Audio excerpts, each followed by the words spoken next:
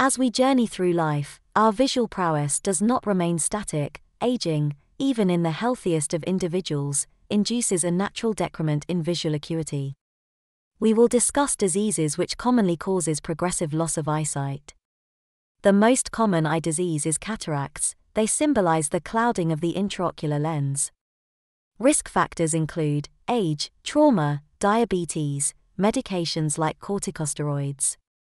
Half of the Americans aged 80 either having cataracts or having undergone surgery. Symptoms are myriad, from blurred vision, faded colors, to excessive glare. Individuals often liken the experience to peering through a misted window, with low light conditions exacerbating their visual challenges. Cataracts are treatable. The most common and effective treatment for cataracts is surgery.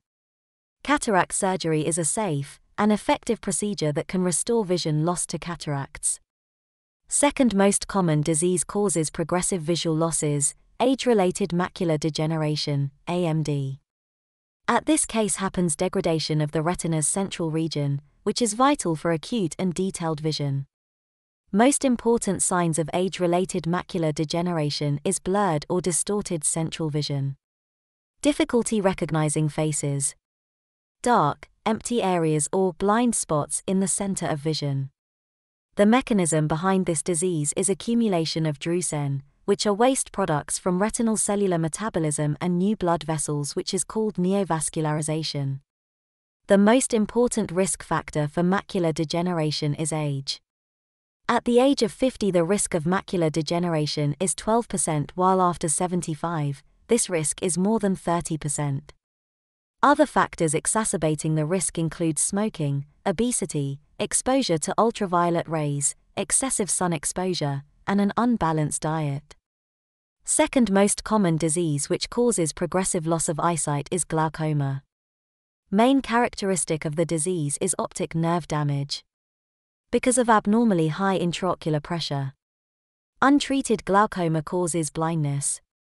Initially no symptoms, but when glaucoma advances it causes loss of peripheral vision, reminiscent of tunnel vision. The acute variant of this disease is acute angle closure glaucoma, is more aggressive. Glaucoma affects approximately 2% of individuals above 40, and this statistic rises to 5% for those above 70.